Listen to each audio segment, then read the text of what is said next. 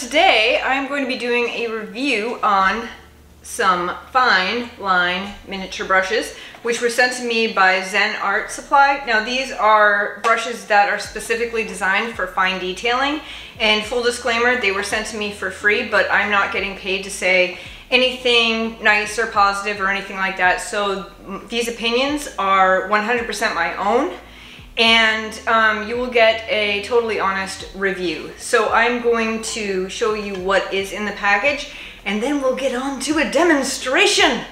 Onward!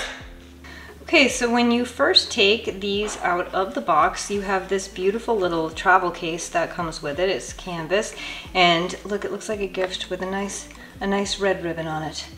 But let's look at the box, because on the box, all of the brushes that are included in this set are listed. So you get 12 brushes, you get 4 round, you get 3 riggers, 1 angled, 2 flat, and 2 filberts. So you do get a really good selection of brushes and a nice variety.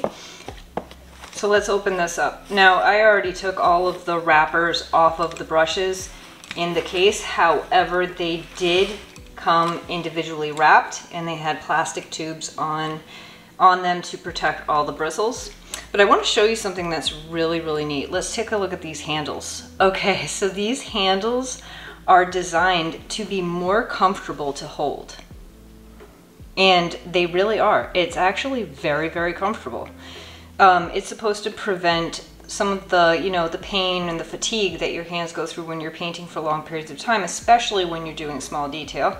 So this is the angled brush, and it's really nice too because they are they're not supposed to lose their shape, and they're not totally soft. They're actually semi-firm. So I think that really does help, and that's kind of a key thing with detail brushes as far as I'm concerned, because you sometimes deal with a lot of feathering and a lot of shedding with really small brushes. So this is supposed to be a set that doesn't do that. And the other cool thing that this comes with is all of their products come with a 1-year warranty. I'll show you right there. 1-year warranty, and your 100% satisfaction is our top priority. And from what I understand from people, if they did get a brush that had been damaged, when they contacted the company, they sent a new one out right away. They're very good with their customer service. Also, these brushes are not going to break the bank. So they're supposed to be higher quality, but more affordable than some of the, because you know how expensive brushes can be. So they have a less is more philosophy. They strive to save you money while exceeding your expectations. I mean, I can stand behind that. Plus, these brushes are vegan and cruelty-free. One other thing that I will say is that I probably won't be storing these in the canvas case, and it does come with this really neat little pouch. But I'm afraid that the brushes without the plastic tubes would get damaged in the canvas case. So I mean, it has this really neat little pouch. So one of the things that I still have all the little plastic tubes. I will probably put them into this pouch, but I will store these in a jar.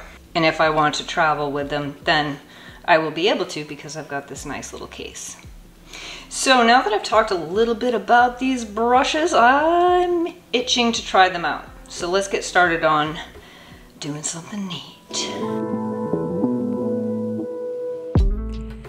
Okay, so since it's October, I decided jack-o'-lanterns would be a really good idea for this first painting that I'm doing in acrylic. So I'm using some acrylic inks, and I'm using the smallest filbert. Now the smallest filbert gives amazing line work. So after I did that, I decided to go on with the flat brush, and the flat brush with a vivid orange red, and really kind of paint in the coloring of the pumpkin. And once again, you get really nice crisp lines with these brushes. And this is just with acrylic ink so far. I will be going on to regular acrylics later. But the first thing that I did notice about these brushes is the crisp lines. They do not feather out. They do not, you don't get these little stray hairs that kind of go out from the sides. It's they're very, very nice. They'd be great for people who do a lot of illustrative work and who paint tiny paintings, for miniature paintings. So once I got all of the colors in, then I go in with the same flat brush, and I'm using a mixture of dioxazine purple and cadmium red medium to get these, because these pumpkins, these jack-o'-lanterns are going to be at night, which is why I do this layering process. So even the little tiny brushes, which you'll see when I start painting on the other pumpkin, they really are absolutely they hold their shape. The other thing that I noticed right off the bat was the comfort of these brushes. The design of the handle is supposed to help steady your hand, and I found that it in fact did, and I think it's because the comfort of the brushes. The design of that handle is very, very comfortable. So look at those tiny, that is the smallest of the round brushes that I was just using for putting the really bright highlights in the pumpkin. And yeah, absolutely amazing. So what I did was I did use the smaller brushes to outline the pumpkins with the black, and then I went in with a larger brush just to fill in the background. So all of the detail work was done with the tiny brushes, and of course, you know, I'm not going to paint all of the dark color that's the background with tiny brushes because that would just waste time. But I do think that they worked really well with acrylic inks, and they worked really, really well with the regular acrylics. And just putting in these little tiny highlights at the top of the pumpkin, and you get these amazing details. And I think that between the comfort of the handle and the brush, fantastic. So the next test for these brushes was oil paint. So I'm using the larger round, and I am going to be first going in and getting the darks of where the eyelash line is and kind of all of the darkest parts. Now, what I did notice with these brushes with the oil paint, oh, it's like butter. They do go onto the canvas like butter, and you do get those fine lines, even with the tip of the largest round brush. It's so smooth, and this is going to make things so much easier. So there I'm going in with the smaller round for some of the smaller details, especially when you need thin lines. And yeah, wow, these really do work well for detail work. And of course, you know, when I do portraits, I tend to put a lot of emphasis on the eyes, and that's where I do a lot of detail work. And when you have really cheap brushes, you do have this kind of effect where it's like, oh, okay, this is the crappy brush that feathers a lot. I'm not going to be using it for any line work or anything. Now, I had already used these brushes the day before for the acrylic painting of the jack-o'-lanterns, and I had washed them, cleaned them, and dried them, and they still had maintained their shape, which sometimes when you have cheap detail brushes, even after the first use, you notice that they're kind of degrading somewhat, but these did not, and they still were. They had that semi-firm touch, which I really enjoy, especially when you're using oil paint, because you don't always want to have the soft brushes that they're kind of just like flowing all over the place. You really want to have these nice kind of semi-firm brushes. So I've gone in and done all of the details on the innermost part of the eye, and look at that little line brush. That is the tiniest of the round brushes once again. I didn't use a lot of the riggers in either of my paintings because I tend to use that more if I'm doing strands of hair. I did not have any hair to do strands of hair with, so I really didn't use any of the riggers, although by the performance of all of the other brushes in this set, I feel like they will do a phenomenal job on individual strands of hair.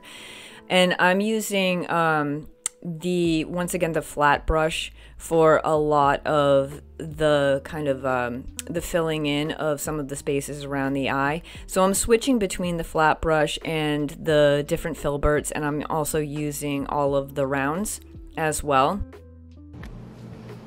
So the larger parts around, I did have to block in with a larger brush.